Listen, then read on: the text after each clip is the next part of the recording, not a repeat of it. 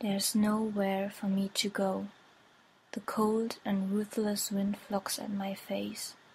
Gray-colored gathering clouds scare my legs way too much as they could move on to another place. In my hands I'm holding a tiny silver coin. It's the last thing that's left of you. Customary, I press it more severely than my flesh can actually bear. The rim cuts into the skin and always leaves marks. By now, there's a faint line on my hand, set up right beside the lifeline that has been partly interrupted since I was a tot. But right now that I feel there's nothing more to be lost, I'm gently carrying it, looking at it longer than a moment for the first time.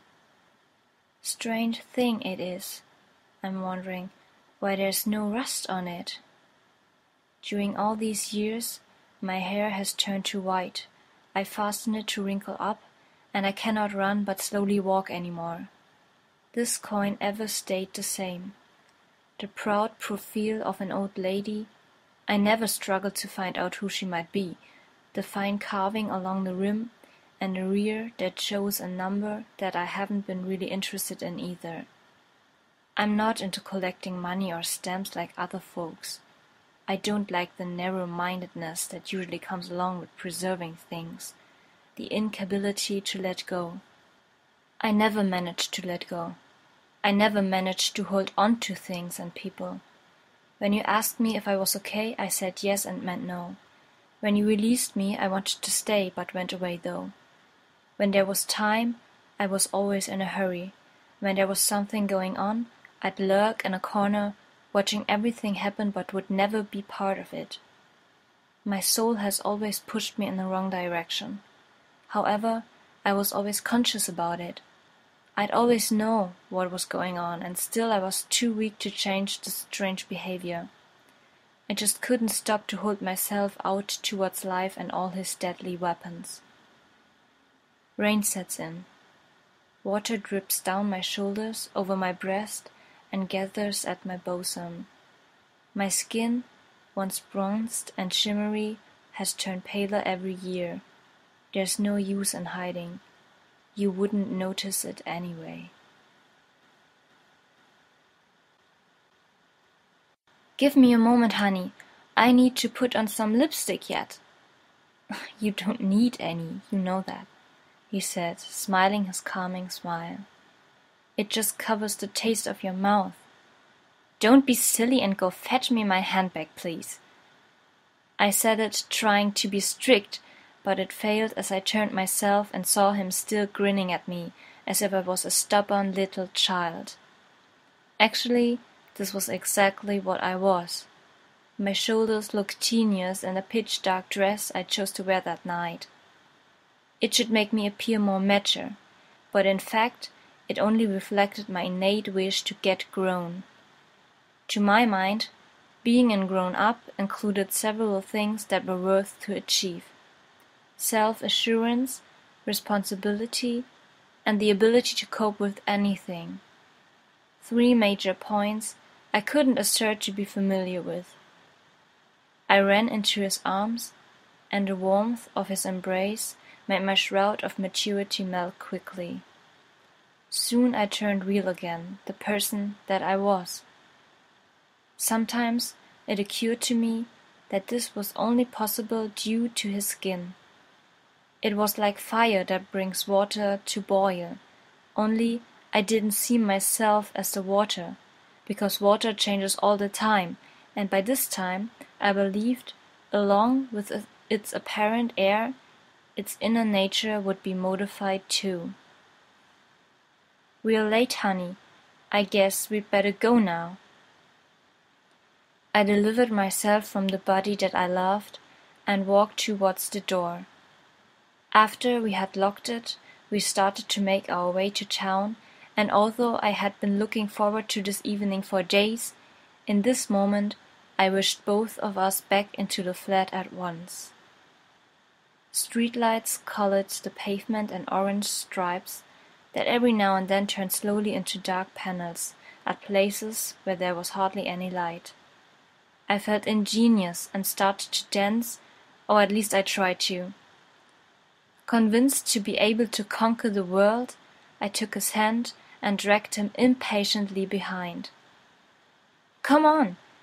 Dance me till the end of town. No, no, to the end of the world!" I called out with pleasure. He abruptly stopped walking and bowed down before me, pretending to plead. "So then, mademoiselle, may I have this dance?"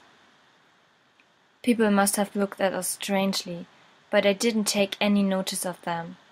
The way we were waving each other round was the soothing way our bodies corresponded to each other. Round and round it went, no beginning and no end. Somehow we got in front of a snuggly-looking bar. Subdued noises of laughter and clinking bottles filled our ears when we opened up the door and walked inside. Dark and warm colors supported a familiar atmosphere. I almost felt like home. "We'll have 2 gin, boy. Your finest, please." I looked at him, terrified, but the next second I passed over to smile again. The evening changed its face from hour to hour. Sometimes we would sit and sip everything that we would be able to order. Sometimes we would trill round the dance floor, and in both the twisting state of mind that my head had to struggle with, and the movements we made while dancing, just induced one single thing. It all made me feel like everything was all right. I felt like I was part of the great circle of life. No need of anything else except the moment. No need of anything else. Life in its fullness was right there, in our shuffling feet, in our sparkling eyes, in our beating hearts. Although I wanted to look more mature, my physical tenuous stature explained quite well that I was completely worn out at some point. I was way too drunken as that I could remember the time we started our way back home. What I remember is the faint, almost pastel dawn that covered the sky with yellow and white. "Look over there, light. I so much loving it, so much." "I know you do. Shall I hold you? Do you feel still able to walk?" "Loving so much. Need it so much. I want to sleep." I think from that moment on, he carried me, for I still smell his hair, drenched in the odors one can perceive at a bar.